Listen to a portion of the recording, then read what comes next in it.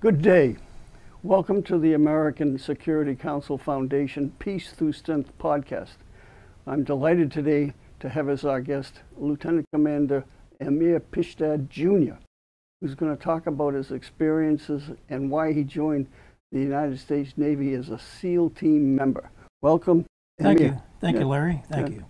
So we've had a few chats. Yes, sir. And Amir is also involved in the Military Officers Association of Cape Canaveral, which I'm also a member. So I've heard him talk on that, and he's spoken before the Association of Former Intelligence Officers on his experiences. But I never tire of hearing him, and you always have something else to say. So thank you. Thank you. So why don't you just briefly tell our listeners and viewers the reason why you decided to become a SEAL when you were just a lad? Yeah. When I was a young man in high school, I got influenced by watching this television show called Sea Hunt with Lloyd Bridges starring as Mike Nelson and a ex-UDT frogman and doing all these great underwater adventures. Of course, at the same time, Jacques Cousteau was also doing his adventures, and I said, I want to do something with underwater in my life. And I had a chance to watch several times the black and white movie called The Frogmen with Dana Andrews and Richard Widmark, in which as frogmen, they operated on a submarine and they did some reconnaissance on beaches and blew up. And one of the most intriguing things is that they jumped off these high-speed boats and got picked back up, it's called cast and recovery. And I said, boy, if I could ever get a chance to do something like that. And all those experiences kind of stuck in the back of my mind while I was learning to scuba dive. And short time later, I got a chance to watch some of the first James Bond movies, and where James Bond was working with all types of explosives. He was shooting all types of weapons. He was driving fast cars. He was doing all these great adventures of underwater with submarines and self-propelled devices underwater. Yeah. He was skydiving, and he was coming ashore in his wetsuit, taking off his wetsuit, going to the casino in a tuxedo, and had all these beautiful women around him. And I said, can you imagine there's really something like that in real life? And lo and behold, they're called Navy Frogmen, Navy SEALs. So you lived the dream. I lived the dream. Okay. You know, the Navy has this saying, it's not just a job, it's an adventure. And I will tell you, for the 20 years I was privileged to serve, it was indeed an adventure. Yes. But to become a SEAL is just not that easy. So why don't you tell us a little bit about the history of the training program of initially it was UDT and then became SEALs. Right. Well, right short where we're actually sitting right now is Fort Pierce, Florida. And on Fort Pierce, Florida was then a naval amphibious base in which then Commander Kaufman, who had been recruited as an academy grad, went to England, became an expert in demolitions, was brought back into the United States, and he was given the task to train men to go on the beaches of Normandy. 1 year to the day of the landing on June 6, 1944. So in 1943, the training was started.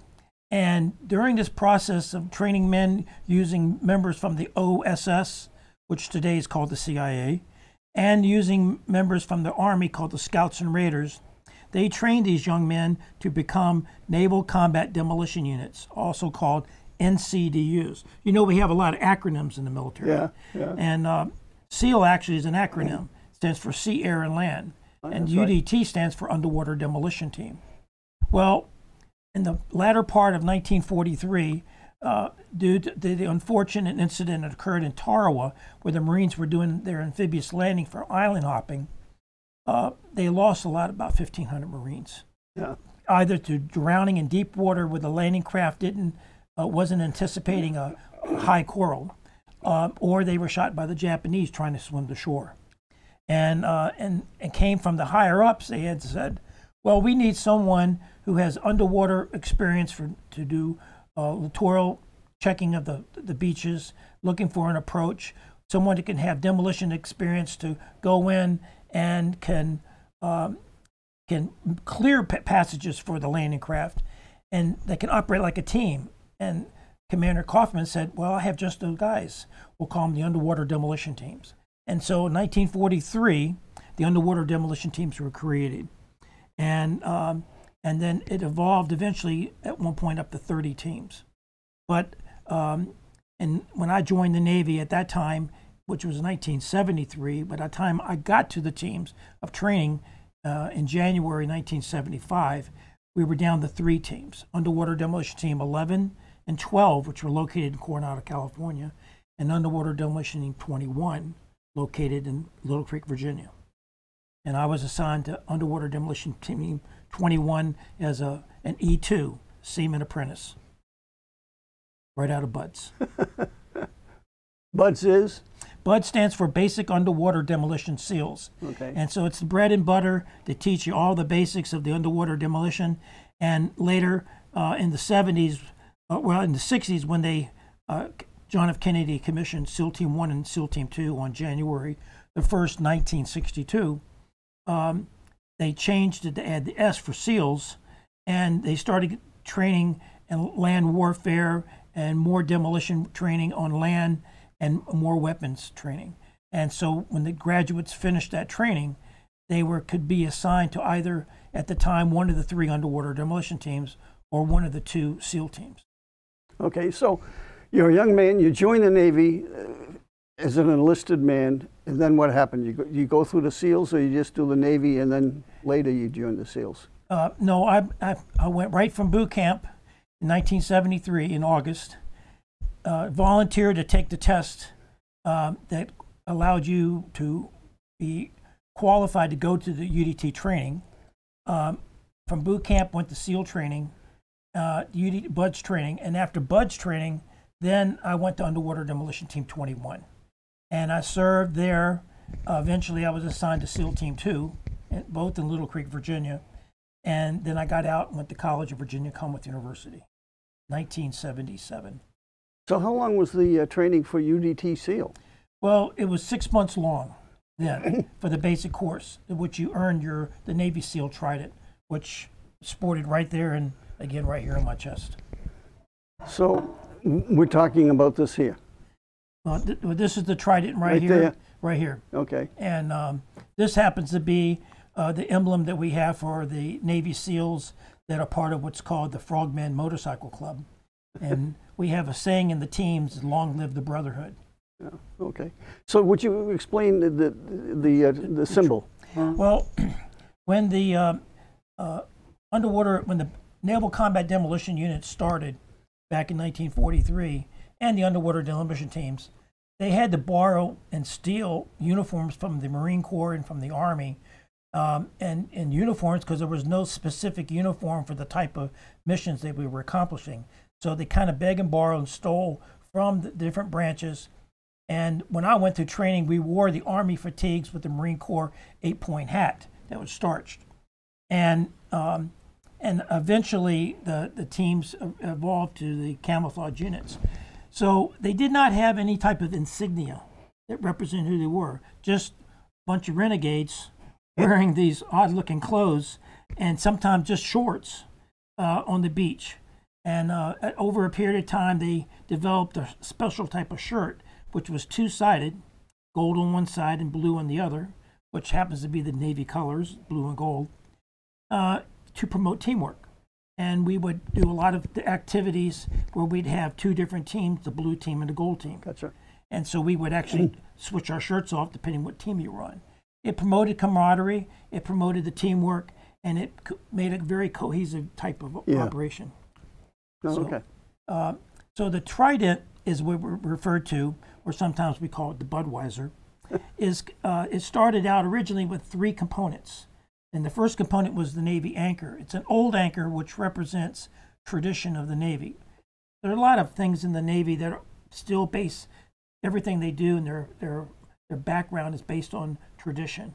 And that's very important because, as you know, in military history, we always have to never forget the past. So we have an anchor, which is the old Navy anchor. And then we have a flintlock pistol. And this flintlock pistol in the cocked position, meaning we're always ready, it stands for representing those members of the OSS, the saboteurs back in the Revolutionary War, and then come up today to where we do that type of mission. Then third item that was on the trident was called the Neptune Spear. Got 3 points, and it stands for honor, courage, and commitment. And that was the underwater demolition team when they finally came out with one. However, they made a gold for the officers and pewter, silver color, for the enlisted. And when it came time that they eventually added SEAL Team 1 and SEAL Team 2 in 1962, sometime after that event, they decided to add the eagle. And what's unique about the eagle, it's the only insignia that involves an eagle in the armed forces, that the eagle is not looking up proudly, but it's looking down. And it's not to be discouraged, it's to look at, it knows, the country knows that we wear our trident right here on our chest. And it knows that we don't serve our country for a living, but Navy frogmen, Navy SEALs live to serve our country. And so we have the SEAL trident, which is proudly worn by every Navy SEAL. And being a Navy SEAL is not easy. So the training program, your class was unique at the time? Yes. What class number was that? Class 80. Class 80. And the year was? We graduated in January 1975. Okay, and what's so unique about Class 80? Class 80 started with 59 guys. We had 40 dropouts in the first 2 weeks, and Hell Week was the third week. And generally you start counting guys that drop from Hell Week on. And Class 80 is not only what's referred to as a no-bell Hell Week, which no one quit. Of the 19 men that were in our training class, which included one Peruvian officer, of the 19, all 19 of us not only finished the training, but we also graduated training with the 6 roll-ins from the Class 79 behind us who had injuries. So we're the only class that never quit. That everyone that started Hell Week made it to the end of training. While there have been a few other classes that have no bell Hell Weeks, every class, all those classes, lost people after training. No bell. There's a bell at the training. Oh, I'll tell you, there's a bell. This bell is today. They travel wherever you go. They bring it to you, so make it quitting is easy. But the bell signifies that you want to drop out of the program. You want to drop on request. And so to signify this, to let the instructors know that you're quitting, you go up to the bell and you ring it 3 times, very loudly. Now, sometimes you might walk up to the bell and ring it once to get the attention of the instructors that you're there for the next assignment. But if you ring it 3 times, you're out. And so you might have seen images, which we'll probably post a few here on this podcast, of the line of helmets that are typically right beside the bell. I've seen them, over 50 helmets or more have been lined up, and for subsequent classes after mine. Wow. Oh. So how hard is it? Yeah. Well, we do have a saying, the only easy day was yesterday. But I have come up with a phrase that I think is very motivating, that you can apply to anything in life. And it's only as hard as you make it. Because it's all about you, your focus, your self-belief in yourself, and of course that thing that'll bite you in the butt, it's called attention to detail. Yeah, you told me the story about attention to detail, about dropping out, and the detail was when nobody drops out of the name, there was a catch on the name. Well, you know, one of the things that you have to do in this training is they have instructor-led runs. That's it. And those who fall behind on these runs will find themselves in the glorious thing called a goon squad. And it's just about what it is, it's pretty non-glorious type of training. But you'll get out in the ocean, you'll reach almost hypothermic conditions, you roll in the sand, and you'll probably do endless push-ups. But during this process, particularly when in our class, when they make everybody think that you didn't do well. And so you're all in the push-up position, and they'll come up to you, and the instructor, after maybe doing about 80 push-ups, and everybody's still in the lean and rest, which your feet are perched up on a little hill of sand, so all the weight's on your forward arms and your back.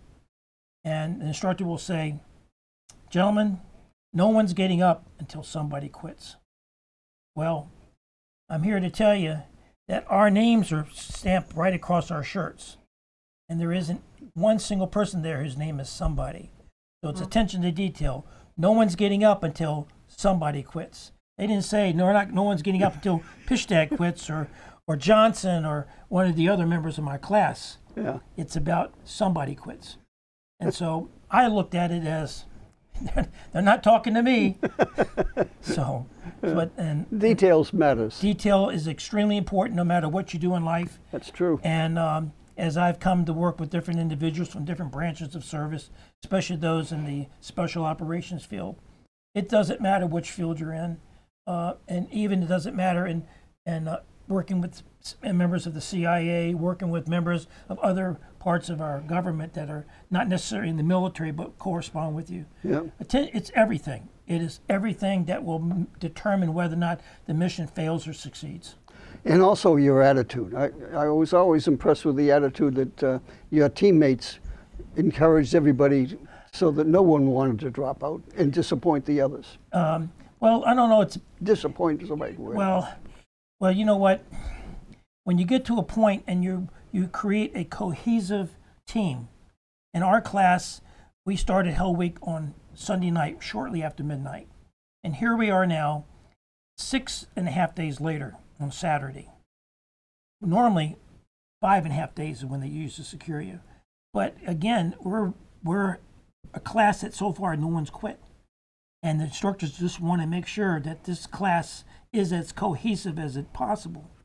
And so they told us that we're starting Hell Week again on Saturday. And so we ended up starting Hell Week again, a little different, but we paddled 9 miles. Eventually we got down to near the mud flats between the United States and Tijuana, Mexico, and where we were met by a friendly agent who then told us that we were secured, that we passed. But they wanted to test you've maybe had 4 hours sleep the whole week, yeah. And you're exhausted and you're wet and you're cold and you're tired and you're miserable. But they want to test whether or not you can just persevere. And so that's where it really comes out. And our 3 boat crews, the 19 guys, we were so tight that nothing was going to penetrate our motivation, our enthusiasm, and our drive to work together as a team. And no one was going to quit. And I would note that when we're talking about San Diego, California training, the water off of San Diego is what, 58, 59 degrees? Well, around 57, 59 degrees at any given time. Plus the sand, and you get the sand in your clothes all over your body. Well, the key to hypothermia is time and the temperature of the water. You can get hypothermia right here off the coast of Florida in 80-degree water. It just depends on how long you've been in the water. And in San Diego, it doesn't take long for your body to get so chilled that it starts to break down, starts to shut down. Yeah. So the training is so precise and so intent and so well monitored. They know precisely where the point is that the body can withhold that. Unfortunately, a lot of guys, their minds don't follow the same type of rule. Yeah. And so they end up quitting. Yeah. You got to have the will to succeed, and not only in the SEALs, but in other things too, and discipline. Yes, sir. You know, talking about positive attitude, I've had the privilege of mentoring to some different guys that had gone to SEAL training. I've actually been invited to speak to a recent class a couple years ago in Coronado.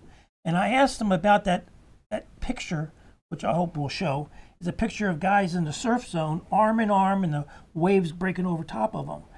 And I said, no, what is that called? And the group of people there, they're mumbling, well, that's called surf torture. And I have to shake my head, and I'm going like, you see, guys, you're not understanding what it really means to be positive attitude. That is not called surf torture. It is called surf appreciation. And if you think about it being surf torture, you've already beaten yourself up before you even get in the water. So those of you who call it surf torture, you'll quit first. No doubt. Appreciation. Yeah. It's surf appreciation. And where else can you go in Southern California, arm in arm with some of the greatest athletes there are in this country, men who are determined that they see the vision themselves becoming Navy SEALs. And they're working hand in hand with these other great guys. Many of them, we've had Olympic athletes, we've had professional ball players, we've had scholars in colleges. And speaking of college, a large percentage of those trainees that are coming in today who probably could qualify for a commission, but because there's so few officer slots in this training, they come in as enlisted, but they're highly educated. They're smart kids. But it's not about just being smart. It's about being focused on what you think. So what is the ratio of officer to enlisted? I would say, just to give you an example, the teams back then, we basically had about close to maybe 115 men, maybe 15 officers, 100 enlisted. But in the platoons that we generally operate, in my day, we were generally operating with 2 officers and 12 to 14 enlisted men. So it's a very, very cohesive unit, and you had to put your trust in the other individual. I was going to say, the officers couldn't be doing too much of the pulling rank with a bunch of enlisted SEALs, I wouldn't think. No, it's not. It's not about the rank. There's people that have to make decisions, and we give them the senior enlisted, the chief that consults with the officers, and everybody in the platoon has an input in planning a mission, because we're all going to go in together. And I mentioned something about the different colors of the trident. That brings me to the point that now all the tridents are gold, because both enlisted and officers go through the same training. So you both qualified together. So it was decided to keep the cohesive type of atmosphere that everybody wore the same color trident. Yeah. And it's still today. When I graduated in January 1975 from my training class, we all had gold tridents. And so it was already gold probably in the early 70s. So after your initial tour with the Navy, you left the Navy to go to college? I went to college for 2.5 years, Virginia Commonwealth University. I graduated with a Bachelor of Science degree. And 3 Fridays before I got my degree, was qualifying the last class. Captain Dick Marcinko, former SEAL Team 2, was tasked by the Pentagon and the Navy to put together a special team. And he came to me and asked me he wanted me to be in his new unit. Pretty much said, I want you to go with me right now to the Pentagon. You'll be in my Navy this afternoon. And I told Captain Marcinko that I have 3 Fridays, I'll have my college degree, but I'll go with him right now. I would be willing to do anything, anywhere, anytime. And he said, I was hoping you would say just those words. He said, let's go to the Pentagon. And I said, well, Captain, 3 Fridays from now, I'll have my degree. And he thought about it, and he's got his arm around me, and he says, I want you to go back to school, put your paper in for commissioning. Finish the degree, I'll take care of it. And less than 2 Mondays later, I have orders for that Friday that I finished my last class. I'm reporting Officer Candidate School, Newport, Rhode Island. And from there, I went to Underwater Demolition Team 11, and I became the dream that I really wanted to be. I became the diving officer of the Underwater Demolition Team 11, besides later becoming a assistant platoon commander, and various other assignments while I was there. So how did Marcinko know you? Well, you got the name Amir Pishdad. It's a Persian background. And, I've always been told that you work really hard no matter what you do in life. People will seek you out if they hear about your reputation and how your work ethic and your attitude. And I believe that Marcinko found that out about me and wanted me to come back. So you hadn't served with him previously? Never served with him at all. But you had heard of him? But I very much heard of him and respected his attitude, his positive influence in the teams. And his vision of creating then SEAL Team 6 has totally changed and influenced how the Navy SEALs operate today, whether they're working under the special command that SEAL Team 6 has been changed to, or you're working in the teams. Things that we do today, we've been doing for the past couple wars, are all because of Captain Marcinko, his initial influence in changing how we do our missions.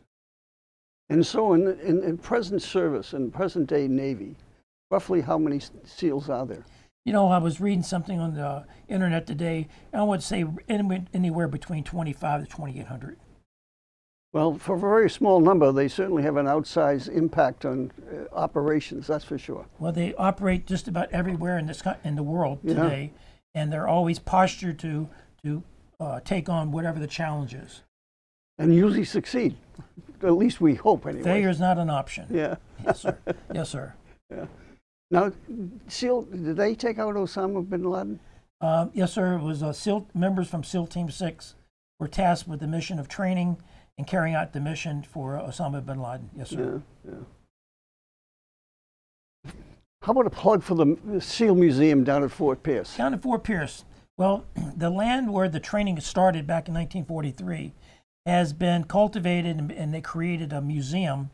And today it's more than size and doubled, but it honors those that served in the Naval Combat Demolition Units, the underwater demolition teams, and SEAL teams. And there's also a memorial. So we have a special wall that dedicated to naming every man that ever was killed in combat or combat training. And the museum itself is constantly evolving to where they have gone from the very beginning back in World War II to current day operations. And it's a very well laid out operation. We've got an excellent staff. Two of the top members of the staff that are full-time are both members, former SEAL Team 6, or which today is called Development Group. And we have a board of directors that is composed of primarily of former Navy SEAL underwater demolition team members. Okay. And keep in mind now, it's been, as we're sitting here today, in 2024, this May will be 81 years since the underwater demolition teams were created, and it'll be 41 years since they were disbanded. So when I was privileged to be an underwater demolition team 21, in May 1st, 1983, our team became SEAL Team 5. So I was privileged to be a plank owner, which is a member of an original Navy command, and primarily tasked. The name came from being planks on ships, wooden ships. Remember, it's all about tradition. Yeah. And so every member of an original Navy command is called a plank owner, whether it's a carrier, a frigate, a submarine, or a Navy SEAL team, or underwater demolition team. Okay. Well, you have anything else to add, or anything else? Well, I know you can talk, so well, I think it's a real privilege and an honor to be among those that have proudly served in the Navy's underwater demolition and Navy SEAL teams. But I can tell you that there is no shortage of men that are volunteering for this type of arduous assignment. It is truly a privilege and honor to serve, but there's nothing I can imagine having been more exciting, and for me, wanting to do something in the underwater world, and where I not only got to